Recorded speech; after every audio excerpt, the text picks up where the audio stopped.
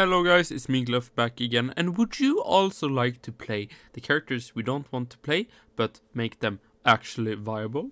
Because some items just owns the best items in the game, but then you have that one that's chicken and dies at the pirate cave boss.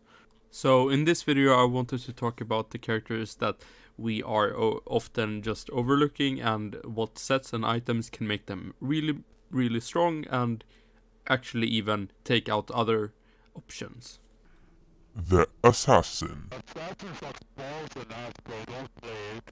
So when I'm going to compare the daggers, I'm going to use hazer.net because it allows for easy comparison in the DPS of the daggers. And in the first step, I'm gonna go over what daggers are the best to get, and then I'm gonna do poison, and then just quick with armor and ring. And in this video, I'm gonna exclude any orcs items because they are in overall more overpowered and grants you more damage and so, and it's not that easy accessible by people that is not in any Discord or so I'm gonna keep this as simple as possible. So for the daggers, I'm not including Cedar here because I think it's one of the rarest items to get and it's just a pain. So even I don't have one right now, so I'm not including that one. So the best dagger to get outside Orcs 3, not Cedar, is the Cutters. Or the Cutter, Corruption Cutter, drops from the second boss in Library, which is kinda easy accessible because it's a Godland dungeon that drops. And you can see here on base damage, it has almost 1000 more damage per second than the best in second place. Then we will have the Aetheryte, which is not that hard to get anymore. You just have to do Haunted Cemetery and hope for ST bag. It's still a pain, but it's easier than before. Then on the third place, we have the Spirit Dagger, which has a little bit less DPS than Aetheryte. And then we have the Ripper.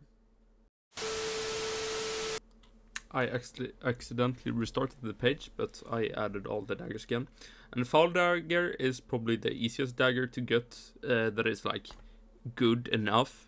And it has the lowest damage of all these UTs and STs. But I really think Corruption Cutter is something to go for. But the only problem is the shot pattern. So then Aetheryte will be the best dagger to get outside Cedar and Oryx ones. We can see here that the shot pattern is hard to get all bullets in. You have to stand very close. And the true range is about 4 tiles away, which is a problem if you are doing a hard boss and you don't want to get close. But it's a really good dagger damage-wise if you can land both shots. Now when I concluded that Cutters were the best dagger to get outside the Orcs ones, it's time now for the poisons. So I'm going to go over 4 different poisons here. We can start off by the Parasitic Concoction. So this poison has a low damage. It's only 500 damage, but will give the enemies you hit with Curse. And Curse is really good right now because it's 1.5 times the damage. So you can do a lot of damage, especially if you solo something. You can, if you get the Paralyze in and you can hit this, it will grant you more damage over time than any other poison. Then we have the Bottled Medosozuan, and the MP cost is very high. It costs 120, but on equip gives you 2 defense and 4 dexterity. And the 4 dexterity, of course, helps your DPS a lot. And the hook with this one is that this gives 600 HP per second damage within 4 tiles over 3 seconds. The damage output is higher than Murky Toxin, for example, and tier 6. It's 1800 damage in total.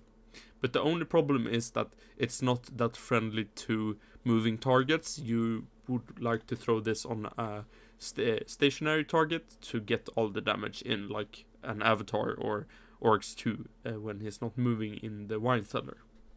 The Murky Toxin throws out 2 poisons, one that give 750 damage and one 250 damage.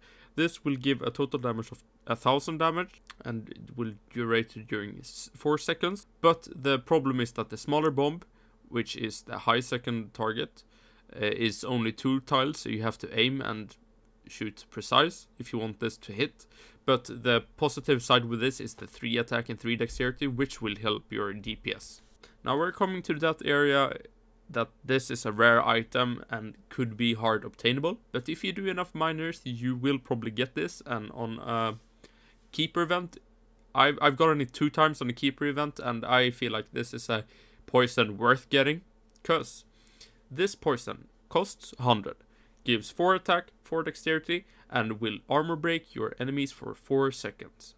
The problem with this is that the shooting time is very slow, and the tiles, like the radius is only 4 tiles, so you have to hit this and you have to time it perfectly if you want this to hit, because the enemy has to be damageable, like it can take damage, it can't be invulnerable, then it won't hit. So you have to aim it and time it correctly. But if you do this, this is groundbreaking. It's one of 2 items in the game that armor breaks. It's the Ogmer and this one. This is often called the Pogmer because it's a poison Ogmer. See? So yeah, it's an item really worth getting if you want to play a good assassin. Now back to Hazer. I'm just going to pick the armors that I feel that is the best ones for assassin. So if you don't want to go for damage, the Brigandine is very nice because you get the extra HP, which can like make you stronger.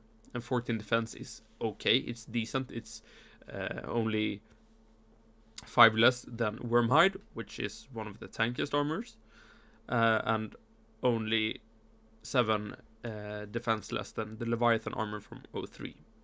If you want to go for damage wise, you should go for the Tene. It gives 8 attack and 8 dexterity. And with Pogmer, this will give you 12 dexterity and 12 attack plus. And that's a really good DPS boost to your assassin. To make this video too long, that was all the items that I think stands out for assassin, which makes it a good class. I think it's underplayed a lot, especially in the high-end end game of players, and it's a fun class to play actually. But that's everything for today. Like the video if you want me to go over more classes like Rogue and maybe Mystic, or some classes that you think has very low DPS or are just bad overall. Tell me that in the comments down below, and follow my Twitch, and I'll see you guys in the next one. See you later. Bye.